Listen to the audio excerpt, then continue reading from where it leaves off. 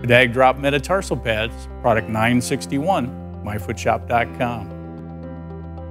Pedag DROP Metatarsal Pads are leather-covered, adhesive-backed metatarsal pads with a semi-firm central core.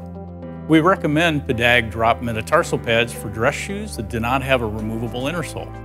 Proper placement of the Pedag DROP Metatarsal Pad is key to success.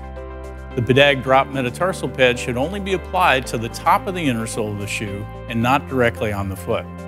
The pad works best with innersoles that have a smooth surface. Avoid use of this pad on softer materials such as terry cloth innersoles. To describe proper placement, we use the terms proximal and distal.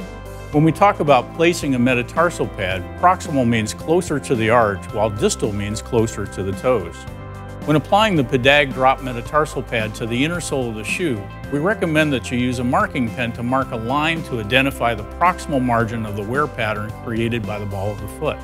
This line represents the distal margin for placement of the Pedag DROP Metatarsal Pad.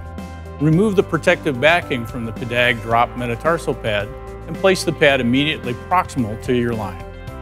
Pedag DROP Metatarsal Pads are indicated in the treatment of forefoot pain including bursitis, capsulitis, metatarsalgia, and Morton's Neuroma.